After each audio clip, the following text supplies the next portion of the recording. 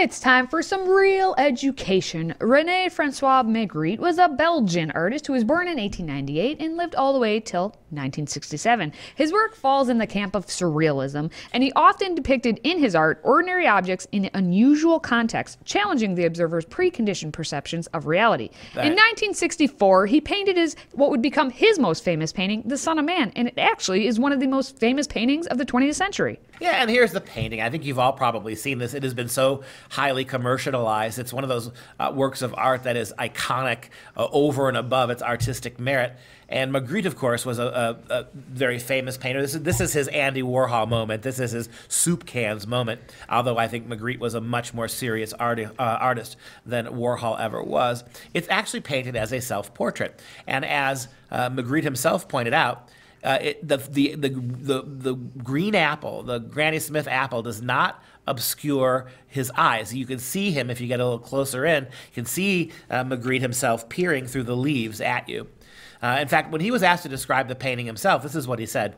At least it hides speaking of the apple, at least it hides the face partly well.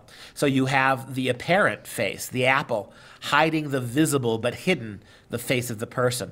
It's something that happens constantly. Everything we see hides another thing. We always want to see what is hidden by what we see. There is an interest in that which is hidden and which the visible does not show us.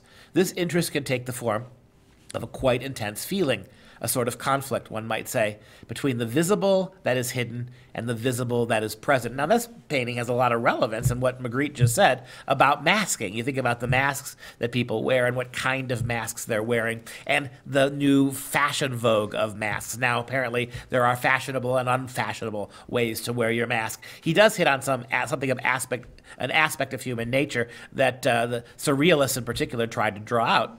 Magritte painted, as I said, this is a self-portrait.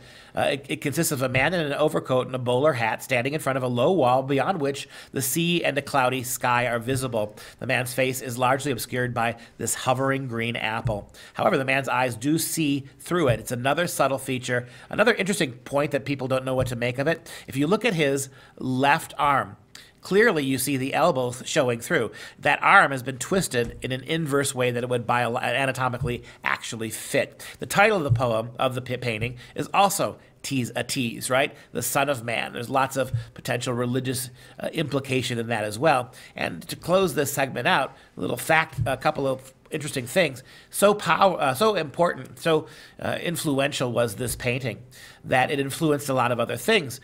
He used it again, Magritte, in his 1966 painting called Le Jeu de Mort, which was owned by Sir Paul McCartney.